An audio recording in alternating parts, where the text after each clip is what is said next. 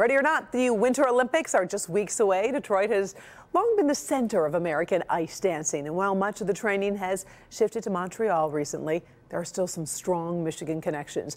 Devin Skillion takes a look at the two veteran pairs hoping for a return Olympic engagement.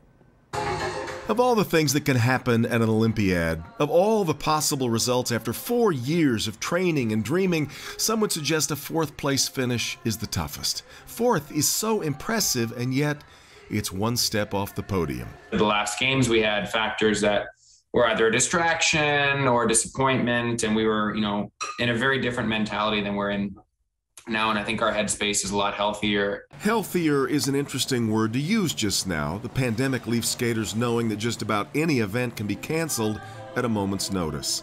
And the team of Madison Hubble and Zach Donahue know that this is their last go-round. After more than a decade of twirling around the ice together, this year marks the end of a long, beautiful dance. All of that experience has led to an important revelation. It is not the medal or the title that they'll miss. It's the moment when it all comes together on a thin sheet of ice. In a high-pressure year, it's really easy to get wrapped up in, our goals and wanting to be on the Olympic podium. And, we carry that drive with us every day. But when it comes time to perform, those are those special minutes that we can't get back. They don't have to look far down the ice to find their chief American rivals. While Hubble and Donahue are the reigning U.S. champions, it's Madison Chalk and Evan Bates vying to become the first American ice dance team to qualify for 3 Olympiads. A couple on and off the ice, they too feel better than ever.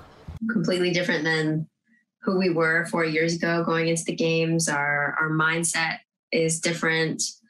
We're definitely the strongest that we've ever been, mentally, physically, and together as a couple. Evan Bates may make history on 2 fronts. After first qualifying with Emily Samuelson, he's trying to become the first American skater in any discipline to appear in 4 Olympic Games. But even for him, things feel very new at the moment. In Finland, we had an audience, and it was just like, it was so fun to skate for a live audience again. Gosh, we feel very grateful for what we've got. American athletes are going to face a ton of questions about the setting for these games. Human rights activists have asked the U.S. to boycott a Chinese Olympiad. Bates believes human rights concerns get a better hearing if the athletes are there. I think to boycott the games would be to not take the opportunity to shed light on this topic.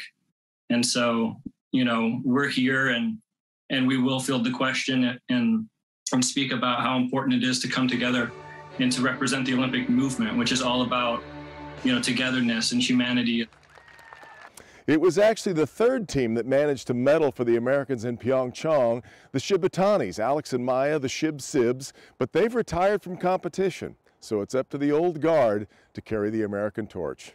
I'm Devin Skillion, Local 4. All right, thank you, Devin. Both dance teams have ties to Michigan. Madison Hubble is from Lansing and Evan Bates from Ann Arbor. Plus, both teams trained in Metro Detroit before moving to Montreal. Their competition gets underway tomorrow, and you can watch it on Local 4 tomorrow night at 8 o'clock.